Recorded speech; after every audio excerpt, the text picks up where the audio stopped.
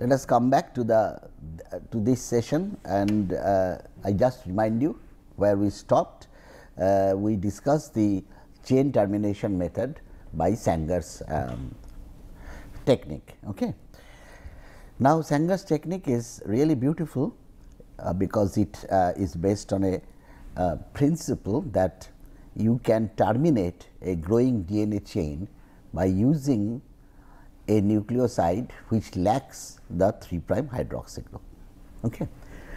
Now, the problem is that with this type of technique, the method is not very quick or rapid, because you have to, first of all, you have to have 4 lanes in the gel, and then you can in one go you can say determine up to 100 base pairs, 100 base sequences, not base pairs, 100 base sequences in one shot you can do. Now, suppose you have millions of base pairs in the genome of an organism. So, how much time it will take, and that one can think of. The time will be really, it's years before you can really determine the whole sequence of the genome. By the way, genome is basically the whole DNA that is present in an organism. So, that is what is the genome. Okay. And this, to determine the sequence of the entire genome, that is very difficult using Sanger's technique, because first of all, one limitation is that it can go up to only 100 maximum, and then the second one is more important, and that is that after everything is done, then you have to run 4 lanes for the electrophoresis. These are the 2 limitations there. So, people started, because if you run 4 lanes, that means your gel size will be more, your applied voltage has to be more. So, it may not be also very economic. Okay. Apart from time constant, economy is also important. So, people started looking at other ways using the same principle of dideoxynucleoside triphosphate, but trying to do something which can work in one type of lane, in one lane. So, that you finally your gel you can run in only one lane. Okay. You do not have to do the 4 lane gels. So, 4 lane gels need to be replaced by a single lane. Now, initially what was done? Initially, what the change that was brought in Sanger's technique was that the primer, because people see radioactivity is one issue that people try to avoid, because it uses also radioactive phosphorus. So, when you work to determine the sequence, even by Maxim Gilbert, you have to use radioactivity. For Sanger's method, the primer had the radioactivity. Okay. So, people thought that, okay, let us take a primer which has got a fluorescent label at this end, and these fluorescent labels have different colors. See, one is suppose the red, that is fluorescent label, another is say blue, another is say suppose green. So, you take 4 different labels, a green label, a red label, and let me see whether I can take any other. Okay, a blue label. A blue is already done. So, maybe I will take a yellow fluorescent label. Yellow is not very visible, that is why I was not very keen to take the yellow one. Let us say I take this one, a dark violet. Okay. So, these are the 4 fluorescent labels that are put at the end of the primer. Okay. Now, what you do? You take that strand that you want to know the sequence, and in in a test tube, what you do, earlier there were 4 test tubes, now also there are 4 test tubes, and you now add, in one test tube you add this primer. So, this primer will now be attached here. Okay. This primer will be attached here, and suppose your first test tube you are adding DD ATP. You are adding DD ATP along with all the D NTPs and the DNA polymerase and magnesium. So, what will happen now? Because you are adding DD ATP, so the chain will terminate wherever there is requirement of A. Okay. Suppose the chain will terminate here and another chain will terminate suppose here. Okay. But the interesting point is that whatever oligonucleotides, truncated oligonucleotides are made when there is requirement of DD ATP, when there is requirement of D ATP, instead of that DD ATP is taken, they will all have the same primer with this dark violet fluorescence. Okay. So, in the first test tube you added this primer, you added DD ATP. So, all the truncated oligonucleotides will show fluorescence, these are fluorescent levels, will show this dark violet fluorescence. Okay. Now, in another test tube what you do? You do a very similar experiment, but you take the primer which is having a green fluorescent band. So, if you do that, then what will happen if the second one is, say, you are adding DDCTP. So, then all the truncated ones, truncated oligonucleotides will have only green fluorescence containing this whenever there is requirement of C. So, that truncated pieces will all have green fluorescence. Then in case of this one, the blue fluorescent ones, you take the blue fluorescent in another Eppendorf and now you add DD, say GTP. So, you know that for the blue fluorescent, the oligonucleotides truncated which will show blue fluorescence, there must be G that is required at that point, because you are adding dideoxy GTP there. And the fourth one is the red fluorescence, you add the DD, you add the red primer, and then red primer means the red fluorescent primer, and then add the DD TTP. So, what is the outline after doing all this? That in one test tube you have wherever there is truncation of A, that piece will show this dark violet fluorescence. Wherever there is truncation of C, that will show the green fluorescence, and like that wherever there is truncation of G, that will show blue fluorescence, and finally, wherever there is truncation of T, that will show the red fluorescence. Okay. So, after doing all these reactions in 4 test tubes, now what you do? You mix all these 4 contents together. So, all these 4 test tube contents are mixed together. So, now it will have pieces which will show dark violet fluorescence, green fluorescence, blue fluorescence, red fluorescence. But what you know is that suppose you now put your everything together on a gel and run this is an electrophoresis gel in a column, you can do also glass column, and then you apply voltage. So, all these pieces will now come down, because this will be, say, the positive side.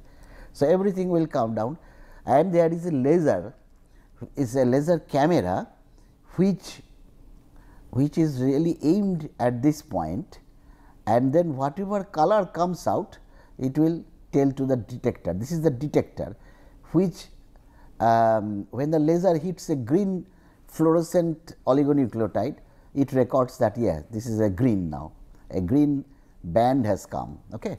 So, again I repeat what happens. Initially you just put your whole thing together. So, now as you apply voltage, they will be slowly separated. How they will be separated, that will depend on the length of the oligonucleotides, truncated oligonucleotide. Okay.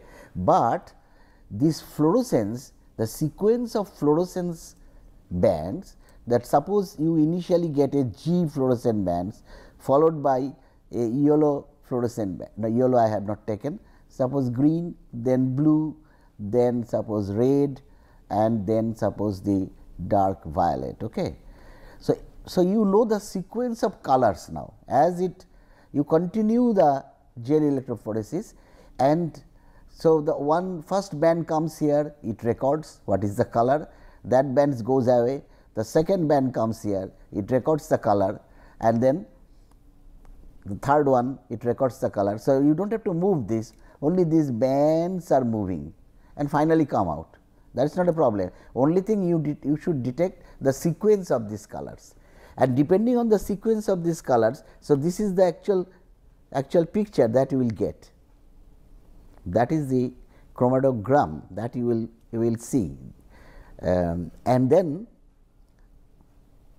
from the color of different these peaks you can tell what is the sequence.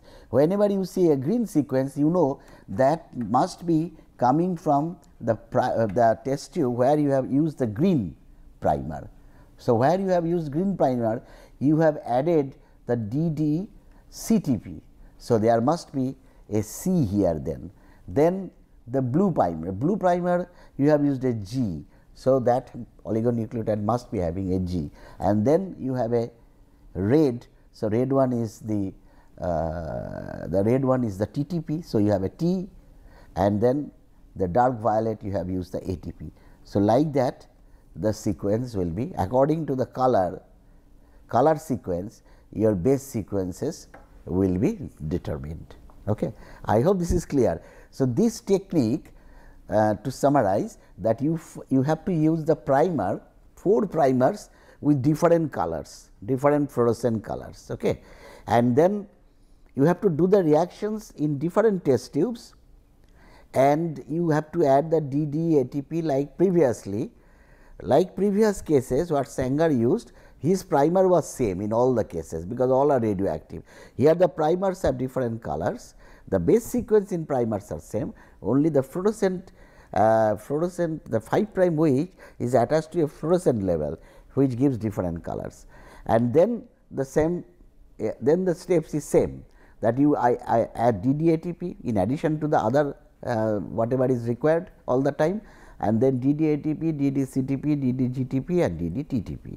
Okay, you added that, and then what is the difference with Sanger's and this technique, that then you mix all this, and you can run only a single gel, only a single lane, not a single gel, only a single lane gel, and then you detect the color sequence, and depending on the color fluorescent color sequence, this light is required, the laser detects the fluorescence, gives the fluorescence as it hits the band, and then this records that what is the color that is coming, and the DNA migrates from here to there.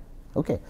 So, this is the next development after Sanger, but then people again questioned it, that can we simplify it even further, because one drawback of this method is that you are doing the reactions in 4 test tubes, okay, in 4 Eppendorf suppose. So, can we do the reaction, can we not do the reaction in one and then do the sequence technique? So, the next challenge is to doing the reaction in only single Eppendorf and then do the a kind of a similar kind of assay. But if you use the primer of different colors, you have to use different test tubes, different Eppendorfs. Okay. So, then somebody thought that the best way to do these reactions in one test tube or one Eppendorf is that you use the DD, these NTPs, that means the dideoxy nucleoside triphosphate. You are using 4 different types, DD ATP, DD GTP, DD CTP and DD TTP. So, what you do in the base, NTP means what? You have a sugar and you have a base, and the base has lot of nitrogens, reactive nitrogens. So, what you can do, you can put fluorescent level in the base of the dideoxynucleotide triphosphate, and these fluorescent levels are different for different bases, okay, are different for different bases. That means, what is done is, now instead of the primer being colored differently, means fluorescently labeled differently, now what you have, the primer is same, but your bases, dideoxy bases have different colors. Your dideoxy bases, so in suppose DDATP, so the base here is colored with a, suppose a red fluorescence, okay. Then DDGTP, suppose it has got a blue fluorescence. I am just arbitrarily giving some numbers, some colors, and then you have DDCTP, and suppose that is the green, and then you have DDTTP, and so instead of putting the color on the primer, now you put the fluorescent levels on the dideoxy nucleoside triphosphates, okay, and these levels are in the bases. Fortunately, the DNA polymerase does not discriminate, it accepts as a substrate, although the size is better because some of these fluorescent levels are quite big, but the DNA polymerase is not that selective, it is not that touchy, it accepts even if there is the base has some handle which is a fluorophoric handle. Now, what you can do? You can do all the reactions in the same test tube.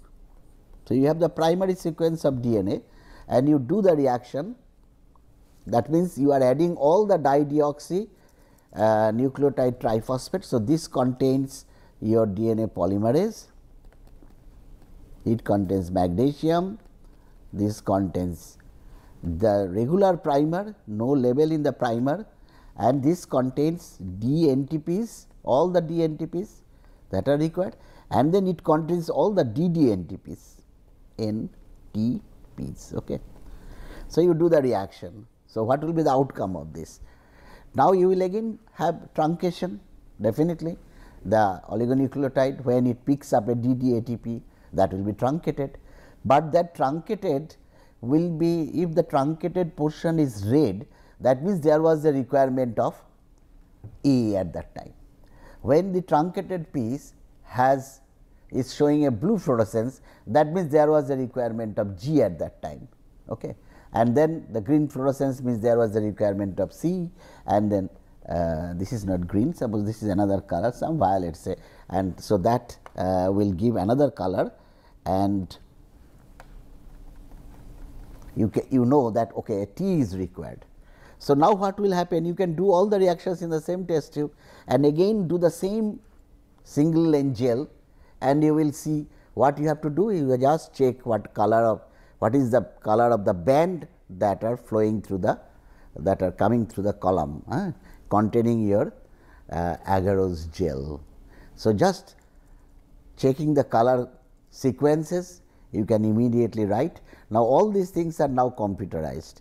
So, the computer will see whatever the colors that is constantly fed to the computer, and the computer already knows that this color means this base. So, it will immediately write all the base sequences,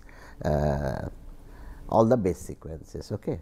So, basically first Sanger used the radioactive primer, then the improvement was that using a primer containing the fluorescent level, but that needs to do the reaction in different test tubes or Eppendorfs, and then the subsequent development was doing the reaction in one container, either the test tube or Eppendorf, but using the dideoxy nucleoside triphosphates differently labeled with fluorescent markers. Okay. Then what you can do? You can quicken the process, because that will be much more rapid, one gel, and you can do it. More number of bases can be done to do this, because there is no, important thing is if you have radioactivity, then you have to take the photograph of that. A photographic plate has to be put on top of the gel, and the next day you have to take the print of that, you have to develop that. But when you have these fluorescent levels, you do not care if something has passed through, suppose this color has passed through, that goes away into the solution. You don't need to know what goes away in the solution. What you need is what comes after what. If this is the blue violet band comes first, so that will be first one, the blue violet one. If the second one which was following it, if that is yellow, that will come here, and then it records the color. Okay. And then these all goes away. So, you can actually take much greater number of bases in one go. Okay. So, maybe about 600, 700 base sequences you can do by this technique. Okay. Now, why this became important? As I told you that the genome mapping of different organisms, of different living species was taken up. Scientists wanted to know why a cat is different from a dog, why a dog is different from a man. There must be difference in their genome sequence, because everything is ultimately dependent on the base sequence of the DNA that are present in the cells. Okay. So, that is why this became a very important issue, and a big program was taken, which was called the Human Genome Project, and so they attempted that to map the entire human genome. Now, how many base pairs are there in the human genome, in the human DNA? That is 3.2 billion base pairs. Okay. So, if the by Sanger's method, it would have taken 10-12 years to complete that, maybe more. But what happened after all these changes, this is one of the project which was finished much earlier than the predicted date. Okay, much earlier, because of these new developments that took place in the late 20th century. Okay. And that is why this became very important, and that gave rise why you do not know the genes, the sequence of bases in human, because we know that human, the same drug does not work, may cause acidity to some person, the same drug works very well for another person. Okay. Now, what is that? That means every person has some differences somewhere in their gene, and then if you know those differences, then you can what is called personalized medicine. So, today we are in the era of personalized medicine. That means, if your gene sequence is known, and then the doctor just check the gene sequence and say that okay, this drug is going to work for you, or this drug may not work for you. So, now this is person specific, although we are not right there, but now in the western world there are cases where personalized medicine, especially when they treat cancer, they actually adapt this, they know the gene sequence very quickly of that person, and then compare with a healthy individual, and then immediately they can find that this is where is the problem. So, this type of medicine has to be given to that person. So, this is what is called personalized medicine, and that is only possible after the development of the Human Genome Project. Now, even these methods that I have told you, the fluorescent based methods, that also took 3-4 years to complete the process of sequencing, of DNA sequencing. I give you some statistics here. See, Human Genome Project, the goal was to sequence the individual genome at an affordable price. See, now if you want to take benefit of this personalized medicine, you have to analyze the whole gene sequence of your body. but that should be at an affordable price. If it is really very large, then it is very difficult. So, US dollar 1000 is the figure that is often quoted. This would permit comparison of many thousands of human genome sequence, and hence the correlation of specific sequence with susceptibility to particular disease. I said that different diseases have different that affect different the gene sequence, the sequence of bases. But now they want that the genome should be, the sequence should be known very quickly, because when somebody is suffering from some terminal illness, you need to know the sequence very rapidly, so that the proper medicine can be given, and also it should be at an affordable price. It cannot be that thousands and thousands of dollars have to be spent. That is number one, and number two is that it cannot be that it takes months and months or years to know it, because somebody who is terminally ill, he might have only 2 to 3 months. So, by that time you have to know the gene sequence and give the proper medicine. So, now it is the era what is called next gen sequencing, next generation sequencing. Now, we have more rapid method of sequencing. Even 3-4 days, what is now the development is that within 4-5 days the mapping, the base sequence can be mapped, can be determined. There are again in next gen sequencing, next generation sequencing, there are different methods. I will not describe all the methods, I will just take one of that next gen sequencing. There are some method which is called the Illumina method, that is developed in Cambridge, that but the principle is that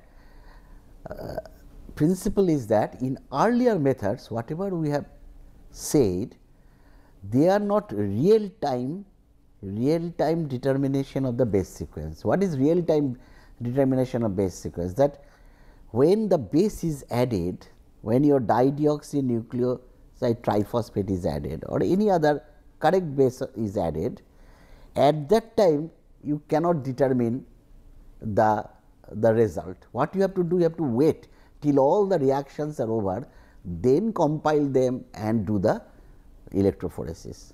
That is not real time, because the experiment you have done and then ultimately you analyze after that you do the electrophoresis and then come to the result. So, but the real time is that whenever the base is taken, at that time you know which base has been taken. If you can do that, that means what I am saying, real time analysis is basically this, that whenever a base is taken, added here, you immediately know that which base is being taken, and whenever the next base is added, you immediately try to know what is that added. This is what is called real time determination. This appeared to be very difficult, that how do we know that I have a DNA piece and one base is added and I want to know which base is that. Now, some people did actually, the base is having like your dideoxy, earlier I said the base is having this fluorescent marker, and if you can amplify these strands, so you have many strands suppose, and then if the base has a fluorescent marker, so whenever, so everything is attached to the primer. So, now suppose there is a requirement of A. So, you do not add the dideoxy here. If there is requirement of A, you attach to a fluorescent label, and you should have a detector which is extremely powerful, that whenever A is added, there is a constant shining of the light at this point. So, A is added and you know that what type of fluorescence you are getting, and from that color of the fluorescence you can determine the sequence, that this is my sequence. That is one way of doing it, but today I am just concentrating on another one which is called pyrosequencing. Pyrosequencing is based on a method, based on this chemistry, that whenever I told you that the DNA polymerase joins the growing oligonucleotide to a new to a new nucleoside triphosphate. So, for DNA synthesis what you need is a oligonucleotide which should have a 3' OH and which should have a triphosphate. Okay. So, this is here the chemistry that is happening. This is attacking this phosphate, that goes out. Now, what comes out is what is called a diphosphate or a pyrophosphate. PP, that is an inorganic phosphate, no organic, no carbon is there. Okay. So, the inorganic phosphate comes out, diphosphate comes out, and in turn what you have, if the DNA had n number of nucleotides earlier, now after this reaction you have n plus 1 number of nucleotide and a pyrophosphate molecule is generated. Okay. One pyrophosphate molecule is generated. Now, what you do, this pyrophosphate was found that to react, I think the next slide, to react with something which is called the structure. Let me see where is the structure. Yes. So, the first reaction is that you have a DNA residue, you added the DNTP. So, what you have, you release a pyrophosphate P2O7 4 minus. Okay. Now, this P2O7, this pyrophosphate, it has been found that there is a compound called adenosine 5-phosphosulfate. That means, you have adenosine. What is adenosine? That you have adenine here and you have OH here, that is adenosine. But then if you have a phosphate here, so that is adenosine phosphate, but in phosphate you have, if it is a diphosphate, then you have another phosphate here, but in this case you have a sulfate. So, you have S double bond O O minus. So, that is what is called adenosine 5 prime, because it is at the 5 prime where it is attached, 5 prime phosphosulfate. Okay. Now, when this diphosphate is generated, so there is an enzyme called ATP sulfurylase. What is sulfurylase? It breaks this bond and puts the pyrophosphate here. Okay. If you put the pyrophosphate, that means the diphosphate. So, this goes to your the triphosphate and the sulfate comes out. So, the reaction is pyrophosphate plus adenosine phosphosulfate in presence of the enzyme ATP sulfurylase gives ATP plus sulfate. So, a molecule, a high energy molecule is generated, which is our ATP. Now, this ATP reacts with a compound called luciferin. Luciferin is a compound which is present in fireflies, which gives light.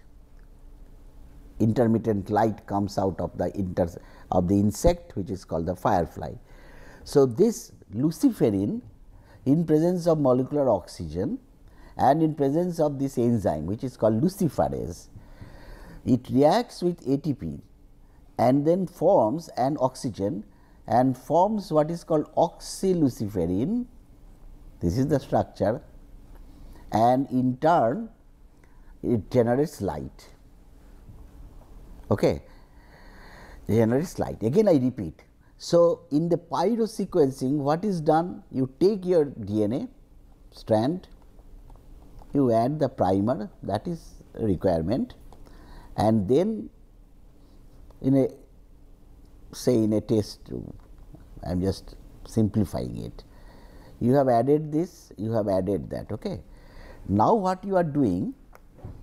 You are adding this, you are adding the D. First, suppose you have added DATP. Okay. and then also you have added ATP sulfurylase, that enzyme sulfurylase, and you have added luciferin, many things. It appears that how does it work with so many chemicals inside, luciferin, and you also add luciferase, that is the enzyme which generates light when luciferin reacts with ATP in presence of oxygen. So, light comes out. Okay. And also there is a third one, means there is another thing, it is not over yet, there is another enzyme you have to add, A pyrase. Okay. Now, I have told you what is the function of this ATP sulfurase. The function of ATP sulfurylase is to generate ATP from pyrophosphate and adenosine phosphorus. Actually, you have to add that one also, adenosine 5 prime phosphosulfate, that also you have to add in the same test tube. So, you have added all this. So, first the P4O7 diphosphate is generated, then it reacts with this, and in presence of ATP sulfurylase you have added that. So, ATP is generated, then as soon as ATP is generated, luciferin reacts with ATP in presence of oxygen, and in presence of the luciferase it generates light, and then there is an enzyme A pyrase. Now, you have added DATP to start with. Suppose your DNA that you want to sequence does not require a ATP to start with, maybe it requires a DGTP to start with, but you do not know which one is the first one. So, you added first DATP, suppose it does not react. If it does not react, that means there will be no generation of pyrophosphate. Okay. Now, you have to, before you added the DGTP, you have to break down this DATP, you have to break before you add the DGTP. So, this A pyrase is an enzyme which has the ability to break down this DNTPs, that means any DATP or DGTP or DCTP or DTTP, they will be broken down into nucleoside monophosphate, harmless products. So, basically what happens now, as you have added DATP, if it reacts, then you will get a light, you will get some light. Okay. If it does not react, then what will happen? It will be broken down by A pyrase into some harmless thing. So, then you added, after some time you add the DGTP. If that reacts, then you will get again light. If that does not react, that will be broken down by the A pyrase. Okay. And then if you add CTP, if it does not react, that will be broken down. So, you will get no light in case of C, and in case of the next one, say TTP, either you will get light or you may not get some light. So, basically what the whole thing measures, the instrument measures is the light. How much light is generated when you are adding A, means deoxy ATP, when you are adding deoxy GTP, or when you are adding CTP, or when you are adding TTP. Okay. So, if there is no light, that means that is not required at that moment. If there is light, that means there is a requirement of that base at that moment. Okay. And sometimes what happens, if there are two Gs suppose which are required one after another, then what happens, as you have added your DGTP, so both will be incorporated one after another. So, you will get a light which will be twice the intensity if there is requirement of only one GTP. That has to be clear. Huh? So, what you do, you added the G, you have this kind of a the graph like this. So, what will have in this direction, you have whatever the bases you are adding one after another, and on this y axis you have the intensity of the light. Okay. So, from this picture how to know what is the sequence. So, you have added G here, and that is the intensity that you have got intensity of the light. Remember, the light comes from the generation of ATP, which reacts with luciferin to give oxyluciferin, and in presence of that happens in presence of luciferase enzyme gives the light. Okay. The intensity of the light will depend on how many G's or how many C's are required. So, now you after G you have got some intensity, that means this is required. Then you add the TTP, and you see that there is a light which is double the intensity of T. Okay. Then you have added C, practically no light. So, that means this is not required. Then you have added a G. So, you get the light of this intensity. Then T, there is practically no light. Then you added C. You see the intensity is so much, that means it is 3 times whatever you have got. Your base value is basically this, when one of the bases are incorporated. So, now it is easy to read from this what is the sequence of the DNA. This is G, then the T has twice the intensity of the light that is emitted when you have added the DGTP. So, that will be there are 2 T's, that means there are 2 T's because you have double the intensity. Then there is no C because you have not got any light. Then there are 2 A's. Then there is a G, 1 G because the light is the base value of the light that you get. Then there is no T. Then there are 3 C's. Okay. So, that is the way to read this diagram. Okay. So, I think this is what is called pyrosequencing, and I said there are other methods, next gen sequencing, but all depends on one is all are direct, means at the time when it is added you are analyzing the product, and then you are analyzing, your computer will ultimately tell you what is coming out, what is the sequence of the bases. Okay. Thank you.